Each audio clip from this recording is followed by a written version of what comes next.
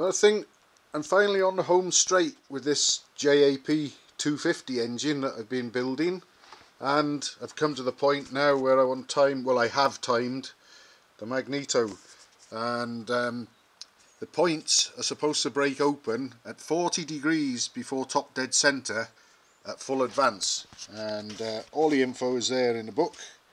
You see the 250 models there. We've got valve timings as well, but right on the end, you can see we've got 40 degrees,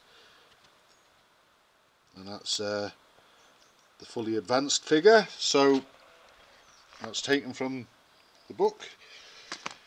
And also what I've had to do is this magneto, as well as rotating in the opposite direction to the engine because it's driven off the camshaft, it's also got its what's called a tight wire full advance, which means that this mechanism here, the advanced retard mechanism, is spring loaded, but when it's relaxed it's in its retarded state, so you've got to rely on the handlebar lever and cable pulling that up to give you full advance. So what I've done is I've cable tied it up into the fully advanced position, and I've got my degree wheel on the crank there, that's set up. I've also got a plunger in the plug hole, so I've been able to sort of make sure that I've been able to zero the degree wheel to give me, when I go 40 degrees either way, either side of zero, I've got equal amounts of piston descent measured by that plunger there, so I know that my zero is spot on.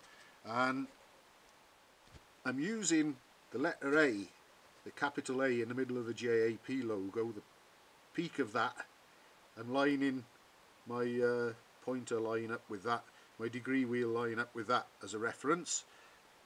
And I've got, at the moment, I've got nearly 50 degrees before top dead center, and what I'm going to do hopefully is put the camera down and we'll look at the points there. I'll rotate the engine and hopefully we'll see the points just break open, and then we'll have a look at the degree wheel and see that it's on the 40.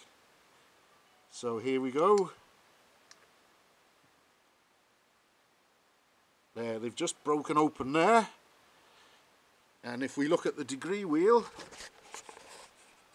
there's our 40 and there's our peak of our letter A.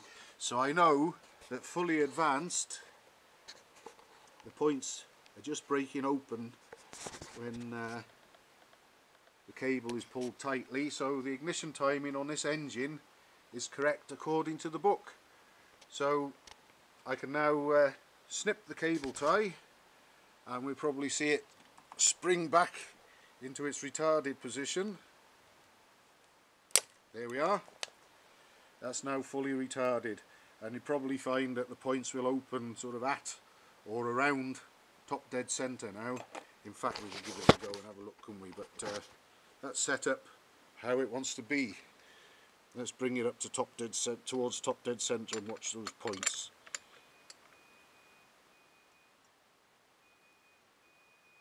Hang on, we're going the wrong way, silly boy. Let's go.